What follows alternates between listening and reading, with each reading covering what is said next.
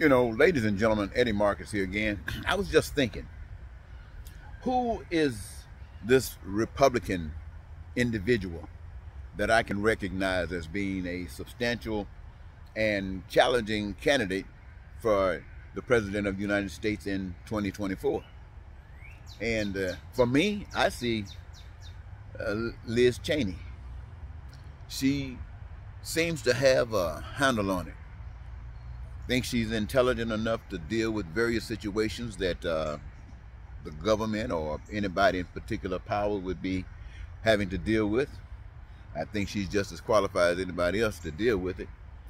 Plus, the woman got balls. You know, like DeSantis and this guy down in Texas and Cruz and those guys, they can't even stand in the same room with Miss Cheney. Now, the brother that's standing there with her, I got to give him his credit. The only thing that kind of slows me and put her ahead of him is because she is a female, and so her position really is more threatening and more challenging and more resistant than he is. You know, he's a man, so you would expect him to do this, but this woman, man, she's giving it to him. She's giving it to them. She represents the whole Republican Party, whether you know it or not. Now, I understand she goes along with Donald Trump about 90% of the time. But I can understand that. If she's raised as a conservative, she believes in conservatism, and she's going to act like that until she's changed. And you know, I understand that she has been willing to submit herself under the rule of others in power. So I think she's a pretty good individual. Now, this gentleman, Kenzinski, I can't keep remembering that name. That's why I didn't call it up front. It just eludes me every time I think of his name. I think about some other guy that's in Russia or someplace. So I don't call his name that much unless I'm reading it. But what I really want to say, ladies and gentlemen, is this. For me, it is easy.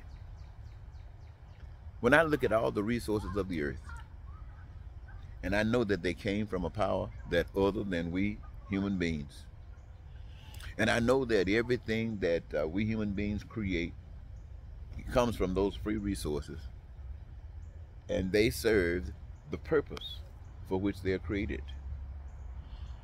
And to me, these resources benefit all human beings. And if human beings engage themselves in the process of creating all the stuff that they create, and they have the opportunity to do it in such an abundance that it can meet the needs of those who don't have, and guaranteeing that everybody can have. To me, you can't beat that. To me, that is why the resources are here.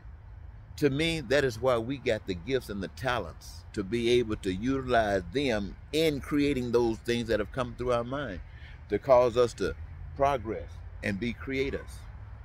To me, that's what it's all about. It has nothing to do with money. Money is a scam. It's a part of the con game. It is a part of the lie. It is a part of the deception to cause somebody to pretend like they are more important. Like Trump, know everything. The soul system is designed to say that some people are important. You know, the king, the queen, they think they're more important. Royalty, they ain't nothing but just like you and I. But they playing the game. And we've been suckered to play that game too.